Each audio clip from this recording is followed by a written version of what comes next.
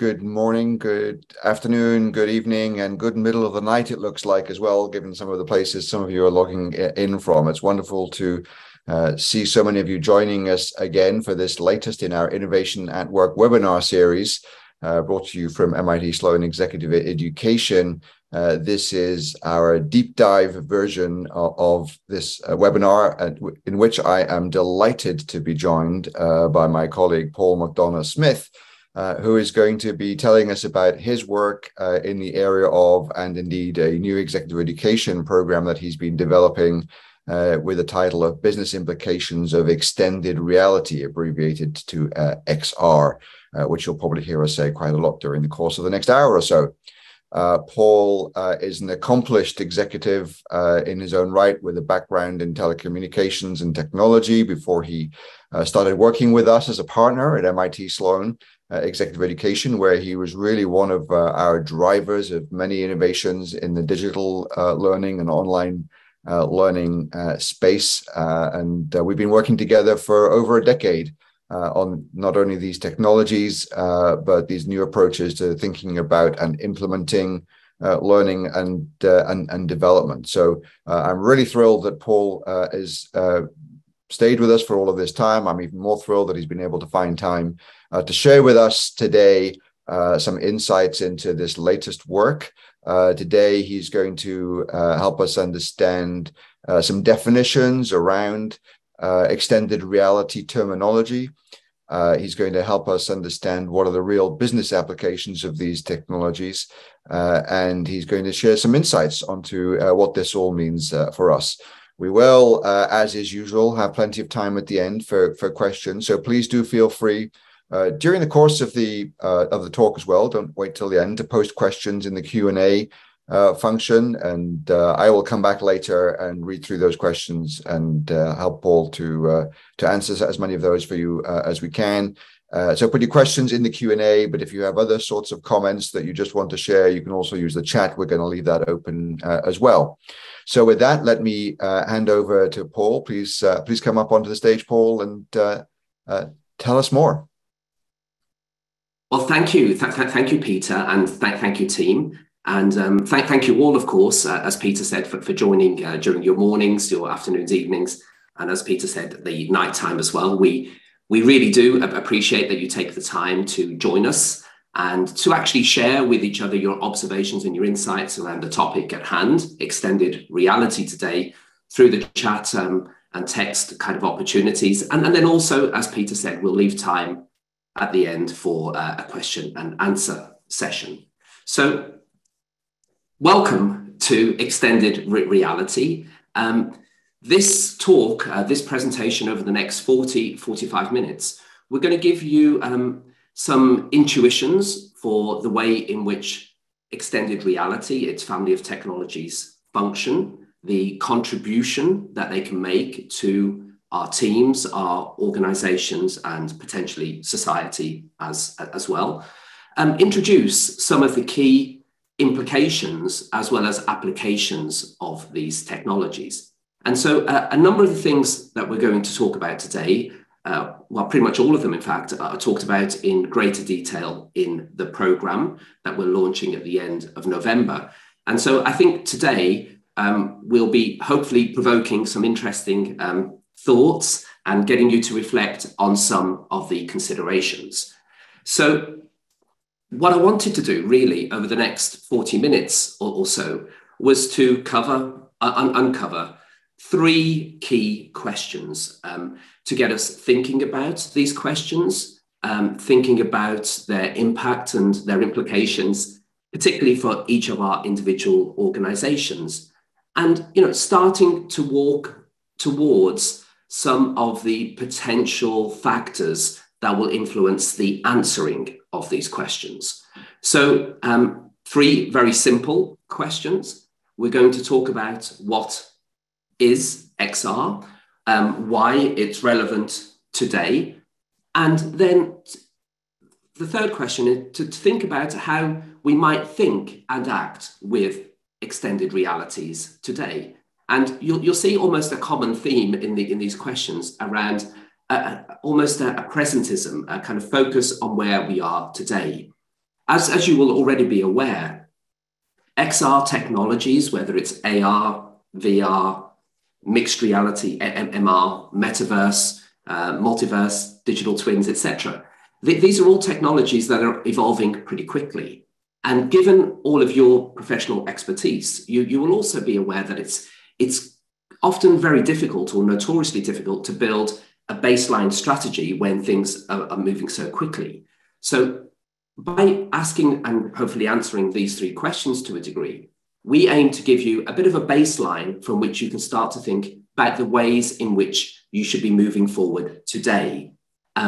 We tend to be digital presentists as much as digital futurists here at MIT Sloan, with a bias for action today of thinking around what are the things that we can do today to move things forward, to create momentum in our teams so that tomorrow we'll be able to formulate the opportunities and actually deliver upon them as well. So these are the three questions I'm going to try to kind of introduce over the next 40 minutes. And whilst I'm grappling with these three questions, I'd like you to kind of think about what does all of this, or what does some of this actually mean for me individually, and then collectively for my team and organization.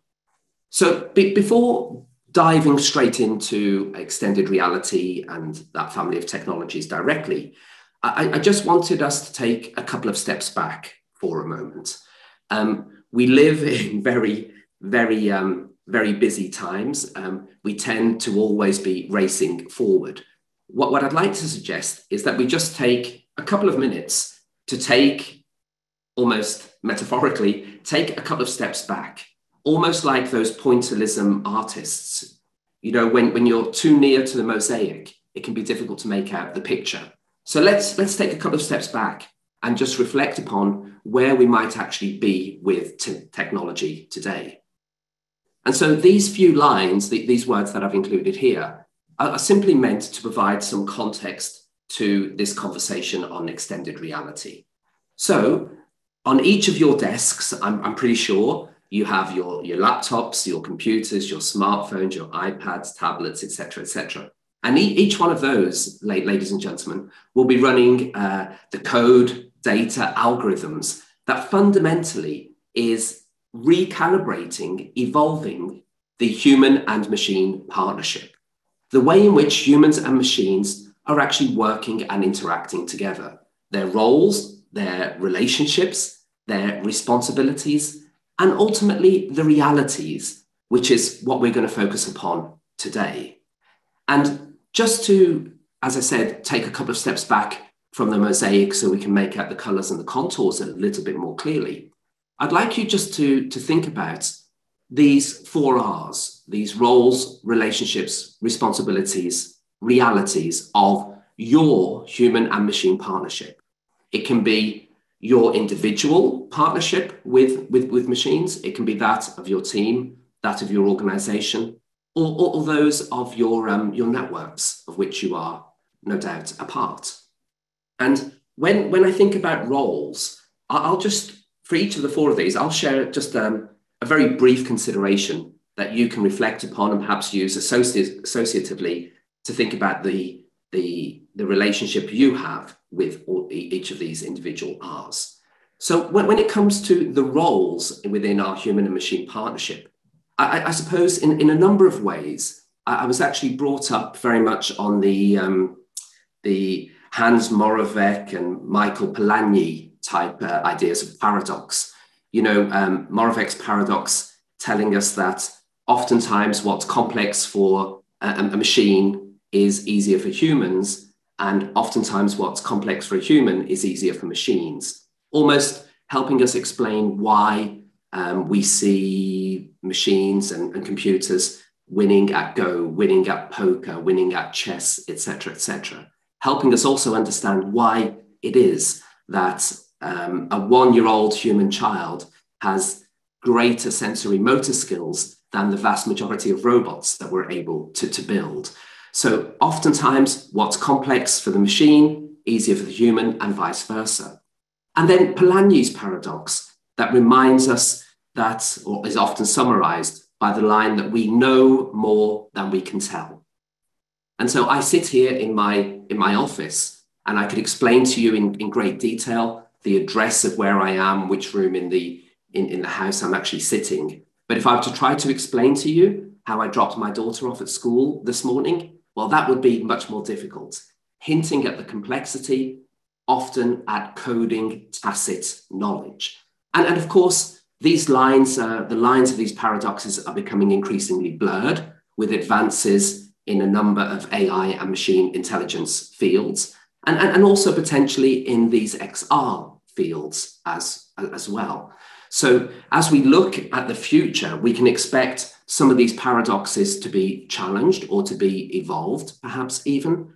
And I think one of the ways in which we might expect to see them develop is in the ways in which the human-centric skills and capabilities become very important in determining the success of the human and machine partnership. It almost drives us into this second bullet point around the human and machine relationships. This idea of a double helix, borrowed from Watson and Crick, of course, this idea that the two uprights of our twisted ladder actually represent the physical and the digital worlds in which we all work and operate within today. And then the rungs of this ladder are actually the human-centric capabilities, the genes, the proteins that actually hold and bind the ladder together, give it its actual strength.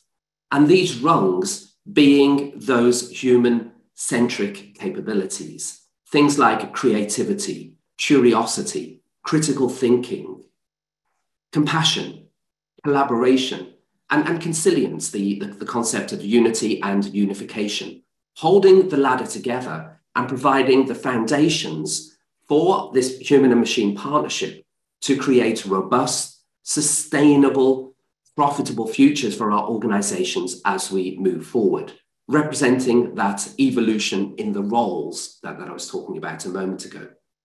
And then when it comes to responsibilities, just to think for a moment about the shared responsibilities that humans and machines have to create environments and contexts and domains and models, of course, that actually reflect a focus on diversity, equity, inclusion, fairness, trying to mitigate wherever possible cognitive, cultural, and other types of biases that we see, unfortunately, being magnified at times within our algorithms. That's a shared and unified responsibility. And then this in itself, these 3 R's, lead into a discussion around realities.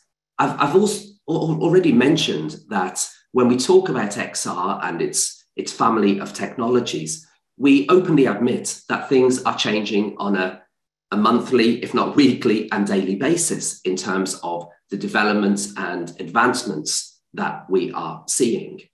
What you're going to hear from me over the next 30 or 40 minutes is an introduction to some of the key elements and some of the key principles that sit behind those developments. And one of the things I'm going to try to put across is the significance of thinking about extended realities as part of a unified human reality as well, okay? So we're not going to be looking at XR in a vacuum, so to speak, but rather looking at it in terms of its relationships and its relationship and its hooks into our human realities and the way in which it can augment, extend, and expand those realities. Okay, so just to conclude this little section on context, what I'd like you to do as we kind of journey through today's webinar is think about, reflect upon, explore some of the potential that you can see within your teams and your organizations for actually bringing the human and digital realities together. How can we actually bring them together, combine the capabilities in a complementary way that's going to provide positive impact and competitive advantage for your organizations?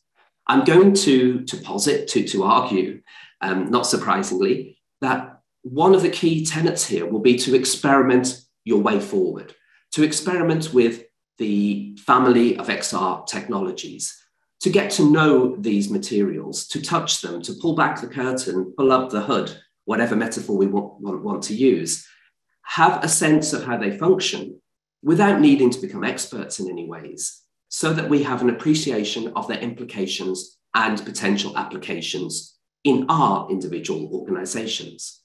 And then, in addition to exploring and experimenting the first two E's of our 3E model, we'll spend some time thinking about evolving how we sense and react or respond to this recalibrated human and machine reality, both with the actual XR technologies, but also the tools, the business models they offer, and the techniques that they make possible. So now, having provided a little bit of context and background to introduce the idea of extended reality, let's get into the first of our key questions here. What, in fact, is XR? And to do this, we're going to go on a little bit of a journey, everybody. We're going to go back to the future. So where I asked you a couple of minutes ago to take a couple of steps back from the mosaic, now I'm going to ask you to step into your metaphorical DeLorean and kind of shoot back 10 years ago. And it's actually 10 years almost to the day. I think it was 10 years ago yesterday that here at MIT Sloan, we launched one of our first experiments with virtual reality and virtual worlds. And what we did was we conducted, it was around the time or in response to the Hurricane Sandy set of issues we experienced. As we had a series of participants and students who couldn't make it to campus, we had a certain number who were local to the region, local to Cambridge, others who had already traveled. But in the days leading up to our program on big data that we were teaching, we still had a number of participants who weren't able to travel or had issues around their travel to Boston, to Cambridge. And so in response to this, we used this challenge as an opportunity for an experiment. And we started to build a virtual world. We spun up an instance on Amazon Web Services, as you do. And we created a virtual world and we connected it into our physical classroom. We had in this hybrid experiment, we had 120 participants attending in person and another 70 actually attending virtually. And the idea was that the professors, Sandy Pentland and Eric Brynjolfsson, were able to teach both the physically co-located participants as well as those who were remote and virtually logging in to the class. We set up the audio so that the people in the virtual space could ask questions and be heard by the participants in the physical space, and those questions answered by the professors, etc., to create a unified experience. And so this was one of our first experiments 10 years ago around connecting physical places via digital space using a shared visual metaphor of an MIT Sloan type building with similar marketing collateral colors, et cetera, to create a space in which not only remote participants, but those attending physically could interface with those who were remote. So that was 10 years ago. 5 years ago, we continued, of course, to experiment our way forward. We were creating 360 VR documentaries. You can see this picture here on the right of me accessing MIT Sloan via a telepresence robot. We kind of plugged in a 360 video camera on top of the robotic unit and kind of used it in our lessons and our classes to capture video 360 content, which we stitched together to create learning materials that we uploaded at the time to Oculus Go headsets and provided to participants. And again, as with all of our experiments, we have the inputs and we were very keen to see what results and insights and what outputs we would drive. And in these examples, we were able to almost move the actors and the participants and the students from almost a storytelling metaphor to one where they were actually inside the story, to story dwelling. And I suppose as we go through today's presentation, this idea of actually moving towards a more active experience, a more immersive, a more engaging experience, where the actors and those taking part are actually on the inside and can see it from the inside out, is quite an important point that I'd like you to think about.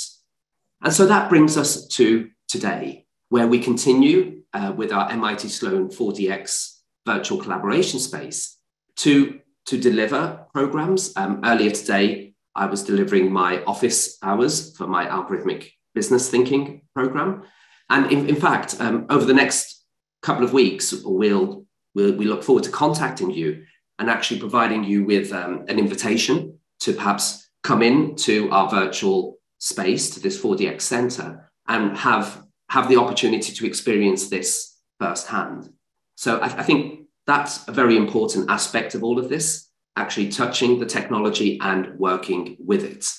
So these environments have provided us, and I'm sure a number of you who've experimented with them, with a flexible, scalable, personalized, persistent 24/7 type of environment that you can use in lots of different ways to enable collaboration, connection, and really foster the coming together of different groups.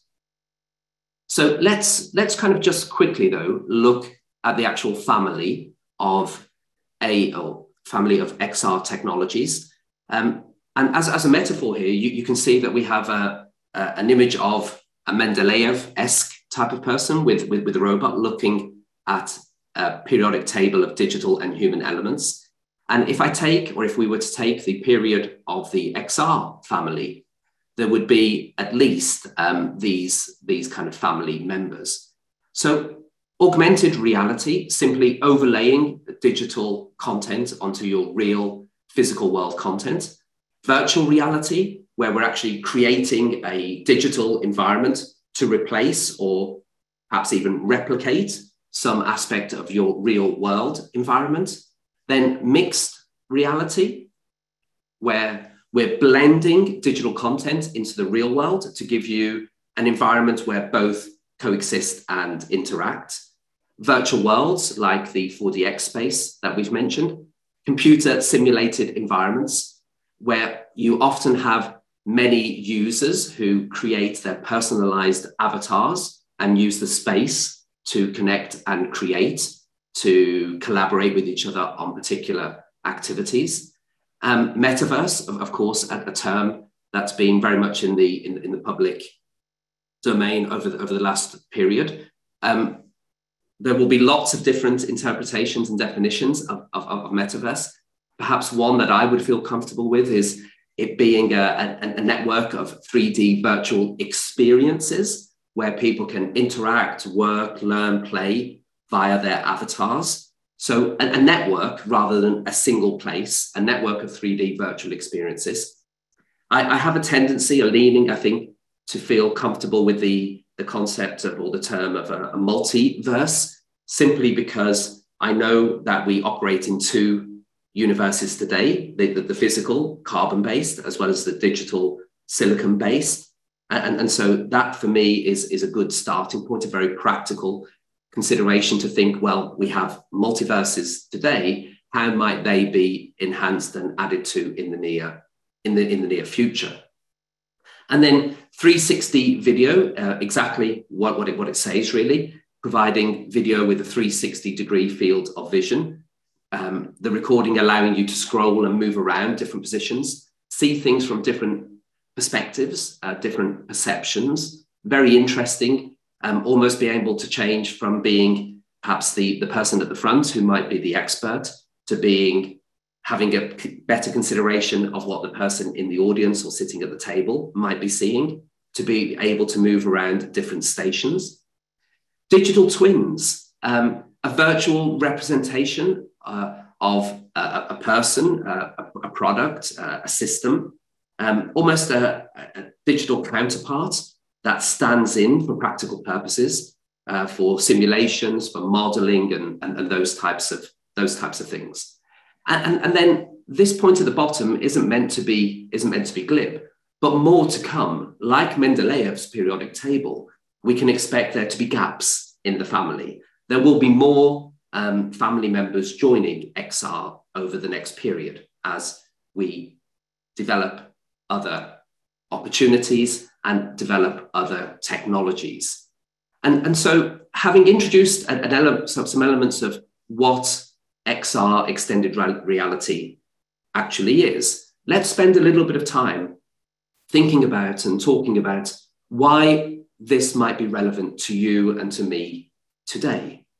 So ultimately, the point that I would like to make here is that the reason why XR technologies and understand XR technologies and their application is relevant today is to a great degree because of convergence of a number of trends. And I've just listed a few of them here. I'm going to say a few words about the technology trends, the economic trends, social trends, as well as organizational ones. But before I get into those, I just want to reference the image, and I apologize that this is a little bit of a busy slide, but reference the image on the right-hand side, which is meant to be a skyscraper. Now, you will, I'm sure all of you, or most of you, be familiar with the Malcolm Gladwell kind of idea of spending 10,000 hours on something and gaining a certain level of expertise. I think that's an interesting kind of thought model. And if I were to apply that to the 10,000 hours or the first 10,000 hours I probably spent on AI type technologies, and in fact, blockchain and other transformative technologies, I kind of came out the other side of those experiences, perhaps only with two truths, okay? The first thing I was aware of was that I came out the other side after 10,000 hours with more questions than when I entered, okay? With more uncertainty in certain ways also. So that was point number one. And the second point, which I think is useful with regard to our conversation today about extended reality, is the delta that I saw between the technological capability of transformative technologies like machine learning, blockchain stacks, extended reality, and then the user experience, the way in which our organizations, our teams were employing these technologies in our products, in our services, and our platforms. So I could see the technological capability, should we say, on the 50th floor of the skyscraper, whereas the user experience was often, I wouldn't say in the lobby, but kind of, on those lower floors. I say this to kind of just make the point that there was a big gap, between the capability and the user experience. And what I recognized, what I took from that, was the importance in our teams and organizations of boosting and bolstering our creative quotient. Creativity is going to be super important if we are to take advantage of the potential and the promise of the technologies, including XR, that we have at our disposal today. The danger that I see is, given the speed of almost exponential growth of and development of these technology stacks, if we're not careful, the distance will become so great that we will find it very, very difficult to bridge our user experience and our use of the capability of these technologies for positive impact in our organizations. Okay, so that's the point I wanted to make with regard to the skyscraper. With regard to the trends, okay, from a technology perspective, apart from the most recent kind of Oculus kind of release, we're seeing AR and VR headsets often become cheaper. They're undoubtedly becoming more powerful and more capable with an improved user experience. That combination of hardware, software, and in fact, user experience kind of development and acceptance of these technologies is a trend in itself. Then from an economics perspective, we're seeing the blockchain technology and distributed ledger enabling digital currencies, cryptocurrencies, non-fungible tokens. And this in itself is actually providing opportunities and new ways to own, to transact, to monetize activities with extended reality experiences. And I would argue there's also a social trend here as well, partly to do with the way that we experienced the pandemic and kind of evented the post-pandemic period, but also I would say on a longer kind of time period or timeline, this has been coming for 5 to 10 years, where our use of technologies, particularly smartphones, internet, social media, etc., has improved and enhanced our willingness and our comfort levels with immersive experience and comfort in creating communities of practice and purpose via technology, and particularly persistent immersive technologies. So I think that is kind of tying in with the technology, with the economics, and with the social elements to create a very interesting convergence of trends. And then for all of us who work within organizations, it's interesting to think about what's going on within our four walls and within the networks we operate within outside of our organizations. So not only do we need to do this thing that I'm suggesting on the right-hand side around bridging the gap between technology capability and user experience, but we also need to meet our employees and our customers where they are today in terms of the technology experiences they're comfortable for, the technology experiences that they use in their life and not only in their work. We need to think about some of the generational kind of elements at play here as well. And fundamentally, when it comes to workforce planning, try to build a rational, sensible perspective around the skill sets and the capabilities that we're going to need as we move forward, not just with AI and machine learning, not just with blockchain and those technology stacks, but also with XR.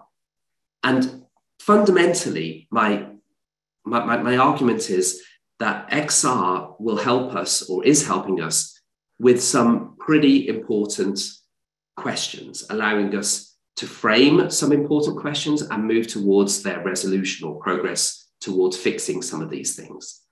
Ultimately, as I said at the beginning, I'd like for all of us to reflect upon extended realities, not as something separate from our evolutionary or kind of biologically evolutionary developed cognitive reality, but something that allows us to augment, extend, expand our human experience.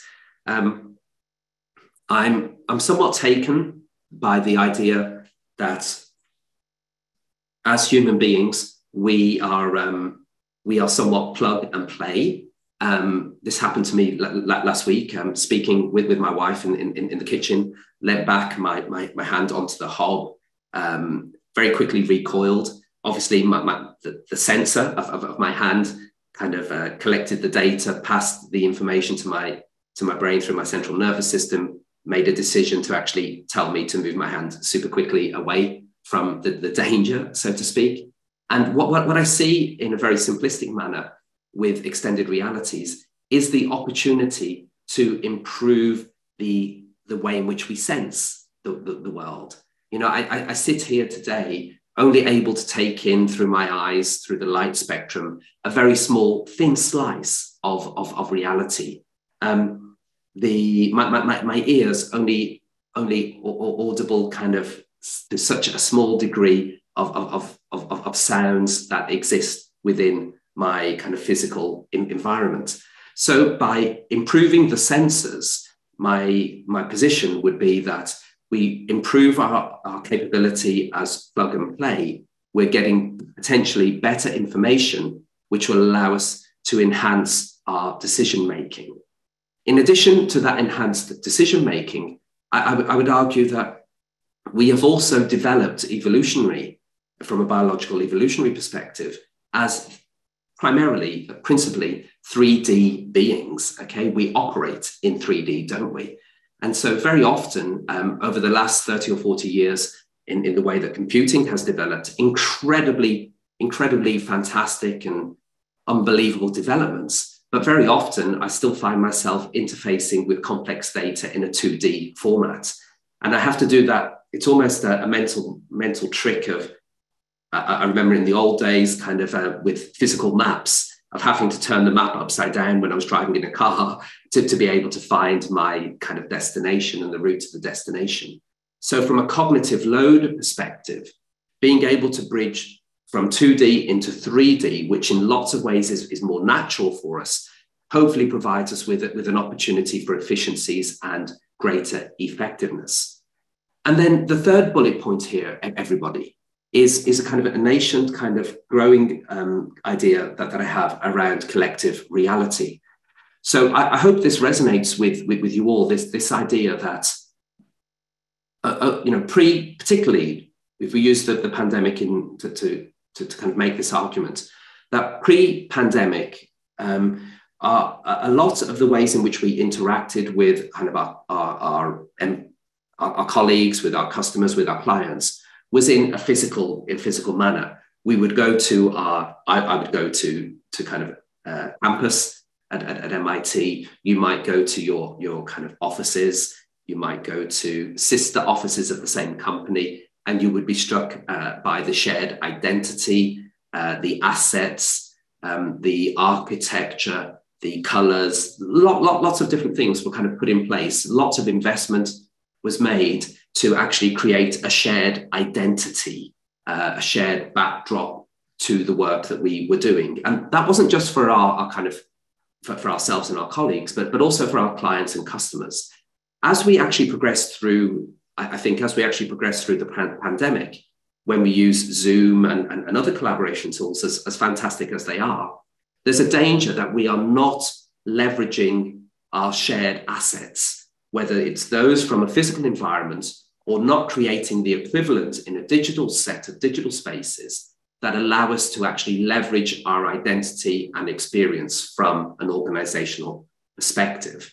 And so I think extended realities, as we move forward over the next period, might play a very interesting role in how, with almost a network of networks, we create this collective reality and collective identity that benefits business outcomes, not just for us as employees and colleagues, but also for our clients and customers. So I would argue that XR, one of the important ways to look at this is as opportunity enabling. It provides opportunities for ownership. We're seeing almost like Back to the Future again here in terms of Second Life and other such platforms in the past. The opportunity to purchase virtual plots of land, the opportunity to create virtual showrooms, virtual shop fronts. We're also seeing a potentiality for skills development in the areas of design and creation of XR assets to facilitate virtual experiences, whether that be, I tend to think of it in 3 E's: entertainment, enterprise, and education. Lots of opportunities here, not just to be the designers and the developers of the content and the assets, but to manage, to lead, and to optimize performance in each of these areas as well. And then one area that I think, another area that I think it deserves mention is that there's a great opportunity here with XR, not only from a B2C kind of consumer perspective, but also B2B, where we have the opportunity to create digital twins of products, of places, of contexts, etc., that mitigate or reduce the need to actually physically prototype or send out or visit kind of particular places. In some ways, without wishing to be hyperbolic, I think extended reality technologies provide an opportunity for unlocking of access, new access to consumers, to opportunities, not unlike the way that the internet did in the first instance. But of course, we shouldn't be too surprised, because in a number of ways, what we're talking about here is the creation of a 3D web, okay? So just some considerations around the opportunities that XR enables.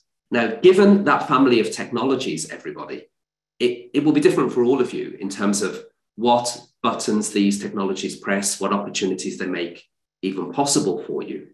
All I'm trying to do here is, whether it's in the retail, in the industrial, in the education, entertainment space, etc., is start to get you thinking even more about the ways in which this might be relevant or significant for your teams and your organizations.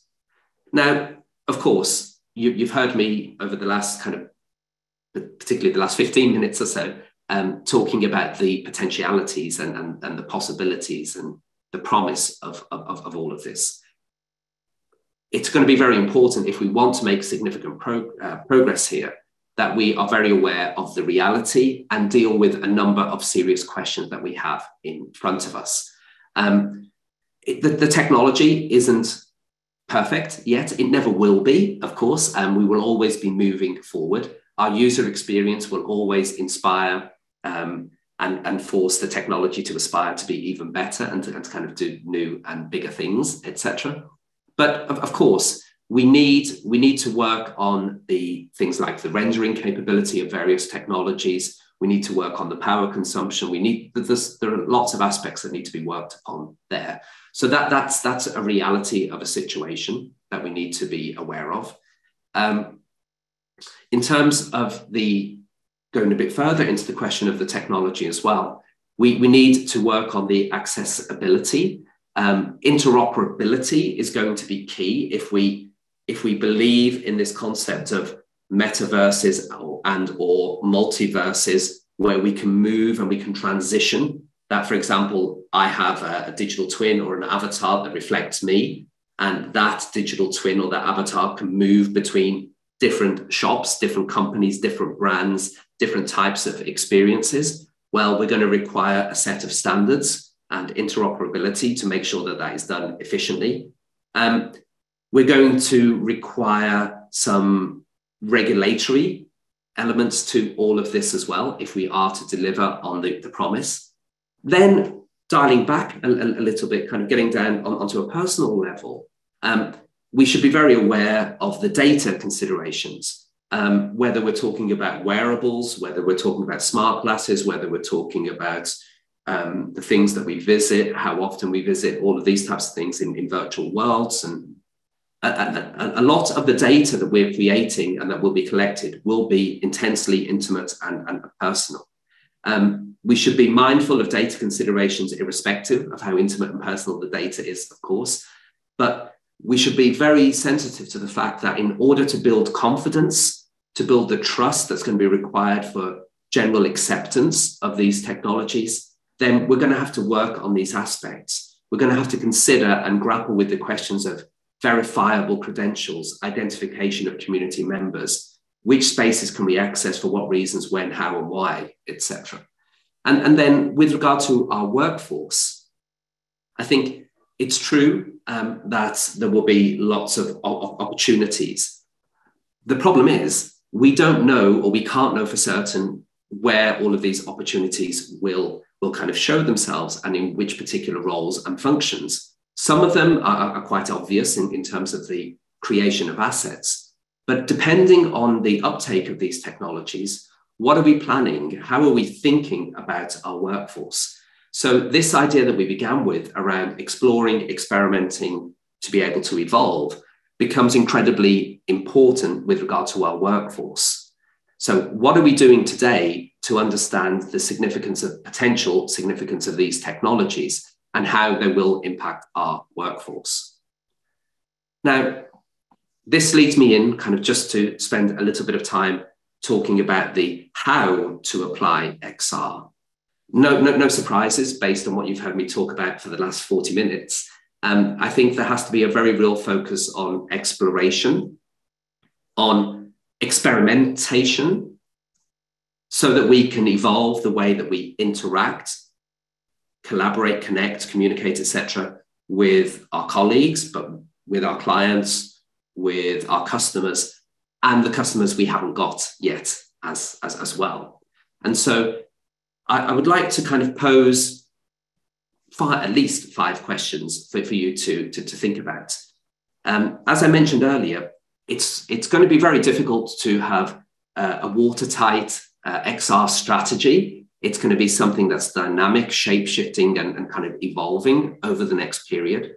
But if you are prepared to experiment, to explore, to experiment, and to evolve your practices, your policies, the way that you do business, the way that you interact in your organizations, the way you communicate, etc., then I think you'll come up with some very interesting insights that will help you and your unique reality as an organization and a set of teams be able to get the benefit of XR.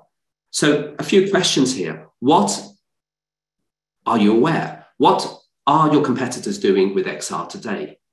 What are your customers doing with it? This strategic consideration of should you be making XR experiences, putting them into your products and services yourself, or should you be interfacing with partners who already have that skill set? Do you have the in-house skills to be able to move forward with XR today? The one thing I would say is that if you decide, which is perfectly reasonable, to go the buy route, make sure you learn as much as you possibly can from your partners and vendors. Then what does extended reality and its suite of technologies actually mean for your business model? When you look and see what companies like Walmart or Nike, lots of companies, what they're doing in various kind of sandbox and various metaverses and virtual worlds, what are the implications for you, your strategy, your business model? And then I think a key question, as digital presentists, what can I do today to explore XR? And you'll see in the top right-hand corner here, I've included kind of, just as a bit of fun, an image around gaming. Not all of us are likely to be gamers, and that's perfectly fine. The thing I would mention, though, is that whether it's board games like chess and Go and all of that, or card games, poker, etc., or video games, whatever your preference is, games are a very interesting, I find, organizational opportunity. It's very rare in business or in life that we get the opportunity to practice something safely. And I find that we can actually pick games that help in certain areas and develop certain skills. So I think it's very interesting. If you don't game, or if you haven't kind of gamed for a while, perhaps carve out a little bit of time per week just to kind of start to practice and have that safe learning experience. So with that, I've covered those 3 simple questions I wanted to speak to you about today. The what is XR? Why is it relevant? And how might we get started? These are all questions, everybody, that we delve and dive into more deeply in the upcoming program. But hopefully that was an interesting kind of introduction for you. And at this point, I'll pass it back to the team and see if anybody has any questions for me to try to answer. In fact, thank you, everyone, for your attention. Thank you. Thank you, Paul. This is very provocative. And I think you mentioned somewhere after 10,000 hours, you had more questions than you went into 10,000 hours with. And after an hour, we have more questions than we went in with as well. So I'll try to summarize some of them. And there's one set of questions which I think is, you touched on this, that there's a whole family of different technologies that are interrelating here and contribute in different ways, and there's all of this change as well. So could you just sort of double click, if you excuse the metaphor, on what you mentioned briefly of how do you recommend people start creating their strategy when there are so many unknowns and such a pace of change?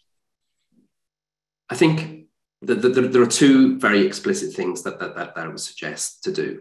The first one would be to take a couple of steps back and reflect. So think about almost how you would wish to reverse engineer your future. What are your ambitions? What are you trying to achieve? Okay, so it's very difficult, I think, to create a a strategy for XR or transformative technologies if we go at it from a linear extension of where you are today. Okay. Sometimes I think it's absolutely critical to take a couple of steps back and think, well, 18 months from now, what are going to be kind of core kind of metrics of value that we need to achieve? Okay. So be kind to yourself, give yourself a little bit of space. Don't try to kind of do a 90-degree turn at 100 miles an hour. Okay.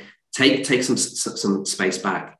And then I think the second point, which is, I think, absolutely fundamental, is to look at this almost like elite sports professionals. You know, they're very good at what they do every day, you know, that they have all of this talent and all of these abilities, but they still go to work every morning and try to get 0.1% better. They explore opportunities to get better. They experiment with the things that might give them that little advantage.